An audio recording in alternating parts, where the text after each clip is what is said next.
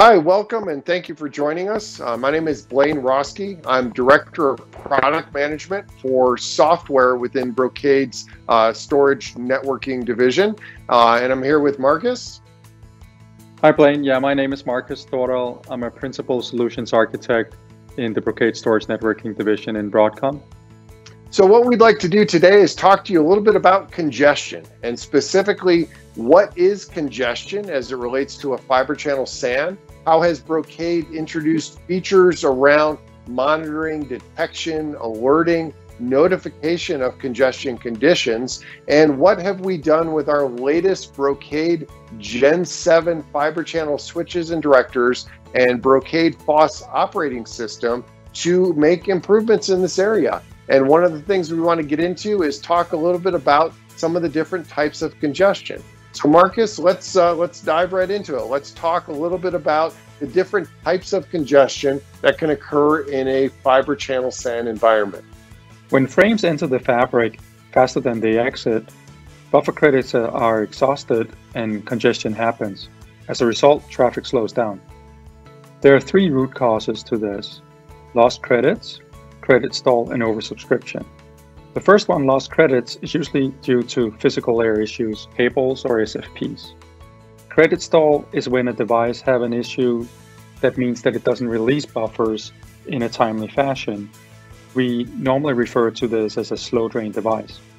And then the third case, oversubscription, is the most common in fiber channel SANs today, often occurring when you have multiple fiber channel generations in the same fabric. For example, an older 16 gig database server, and now it's having its database on a new, very high performing 32 gig all flash array, and it does a large read, or for example, a table scan. It gets data so fast that it cannot take the frames off the fabric fast enough, and therefore congestion happens. Symptoms, they range from mild over moderate to severe, and the impact on applications is respectively from minimal considerates to drastic. And obviously, since we can identify these in the fabric, we want to mitigate and avoid that there is any considerate or drastic application performance impact. So Marcus, years ago we introduced some of these features that are still very valuable for addressing and identifying congestion. We put in place buffer credit recovery, introduced back with our Gen 5 products many years ago.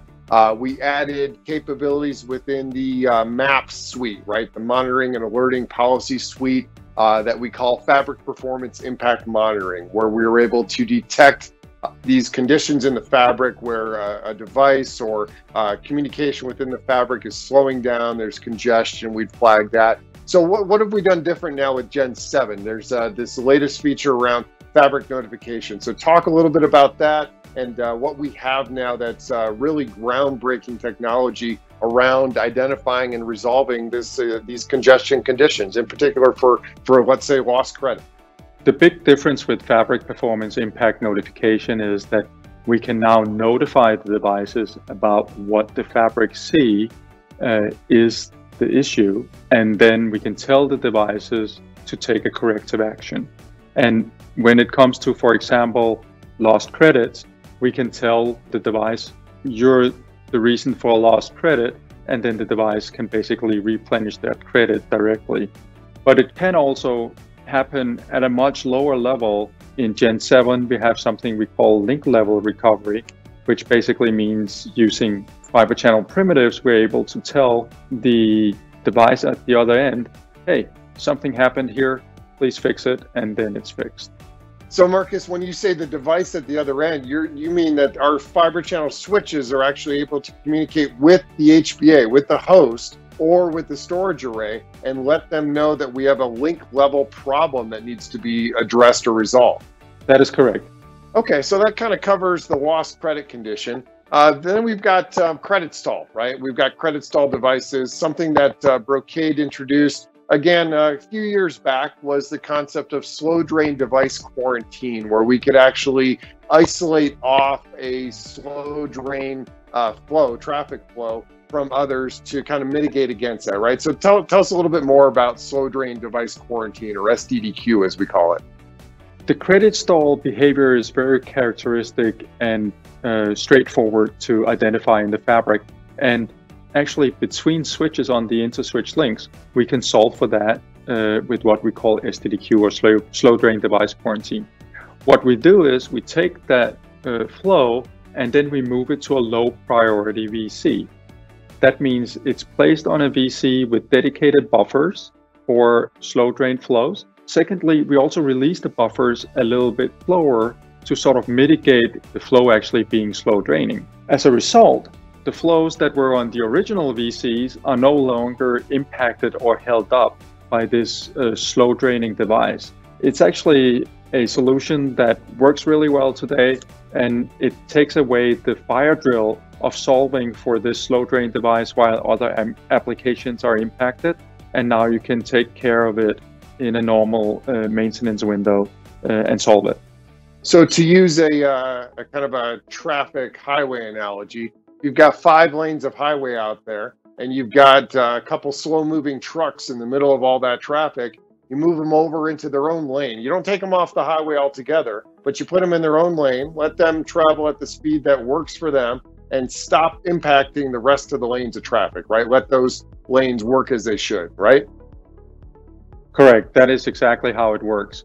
It's not stopping the slow drain traffic. It's just moving it to a dedicated lane so all the other traffic can pass through at the normal speed.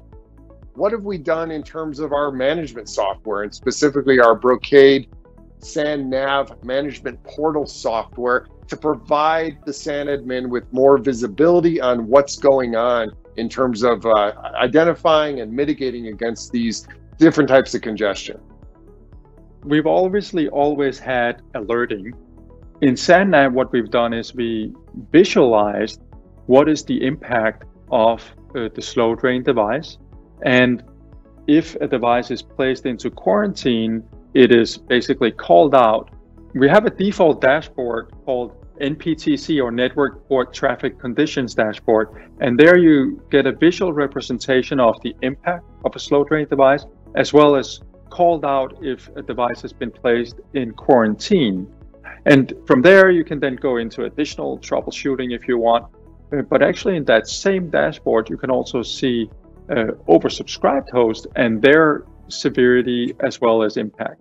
All right, so Marcus, you talked about this generational improvement that we're seeing, performance of new equipment being brought in, causing kind of new issues with oversubscription. So with our Gen 7 products, we've introduced this new feature called Traffic Optimizer, and that's really specifically intended to address this type of oversubscription behavior, right?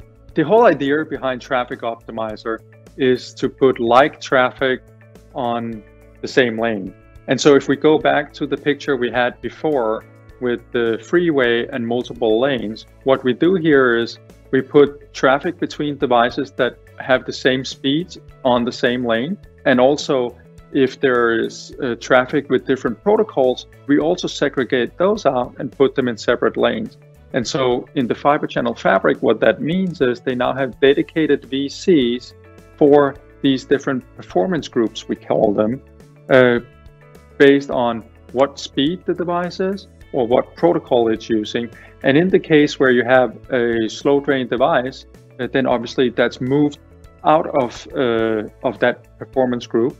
But also, if a device changes characteristics, then it can also dynamically be moved from one performance group to another performance group. So that's really how Traffic Optimizer works. And the whole idea is to avoid these oversubscription issues really impacting each other. So in the first place, and secondly, to be able to react much faster without any manual intervention. Okay, so does the oversubscription condition, does that have any implications around that FPIN, the Fabric Performance Impact Notifications? Is there any way to address oversubscription problems using FPIN? What FPIN does here, the Fabric Performance Impact Notification, it tells the device, let's say it's, for example, it's the server that receives a notification saying that you're creating congestion on the network.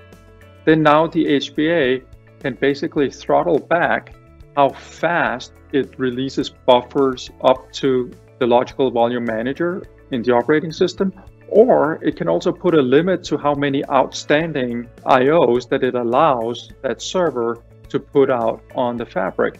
Because if it knows that it cannot basically receive data that fast, it doesn't make sense to ask the storage array to send data before it's able to actually receive it.